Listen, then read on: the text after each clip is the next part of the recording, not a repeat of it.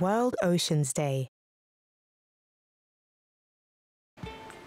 From the air we breathe to the water we drink, the Earth's oceans play a vital role in our everyday lives. World Oceans Day takes place every year on the 8th of June. It's a day to come together to think about the importance of our oceans and how we can protect them. The day has been celebrated for more than 30 years. And today, countries all over the world take part to raise awareness. Every living thing needs water to survive. On Earth, water can be found in rivers, lakes, even underground, but most is actually found in the oceans. Plus, if you take a deep breath, 50% of the oxygen we breathe comes from our oceans, and the oceans absorb some of the carbon dioxide in the atmosphere, which helps to reduce the causes of climate change. The oceans cover over 70% of our planet and make up 97% of all the water in the world. Whilst there is only really one big ocean, it is split up into 5 regions, known as the Arctic, Atlantic, Indian, Pacific, and Southern Oceans. Diving deep underwater reveals a magical, biodiverse world.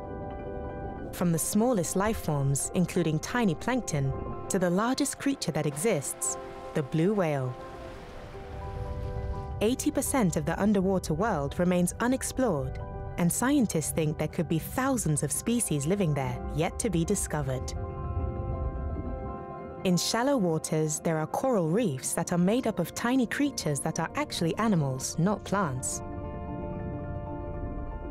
They're also home to many other types of animals, such as colorful fish, sponges, mollusks, and crabs. The deepest waters are in the Mariana Trench in the Pacific Ocean, where the water can be up to 11 kilometers deep.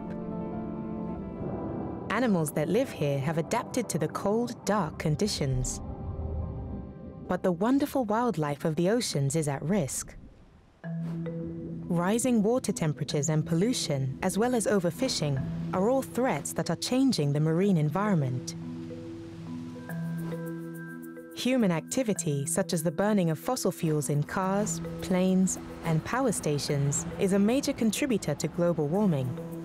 This is increasing water temperatures, making it too warm for some living things to survive. Plastic is a big problem too. It can harm animals as they can become caught in it or confuse it with food, which can make them unwell and can even kill them.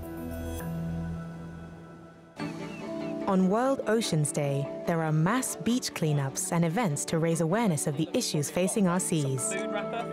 Today we're looking for microplastics that have basically been left in the sea and then washed up on our beaches. Fish will eat these and then it'll end up in the food chain and fish will die from it, and then we'll eat those fish and we'll get ill because we've just ingested those plastics. So what can we do to help make things better? We are part of the problem, but can also be part of the solution.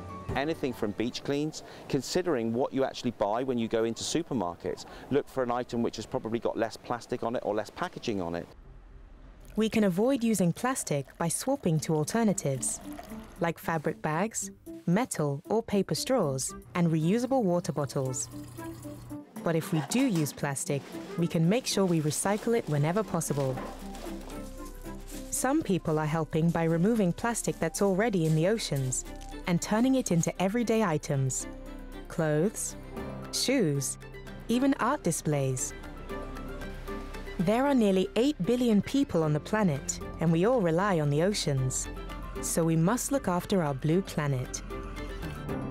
The ocean is beautiful, but most importantly, it keeps us alive. What will you do to protect our oceans this World Oceans Day, and every other day too?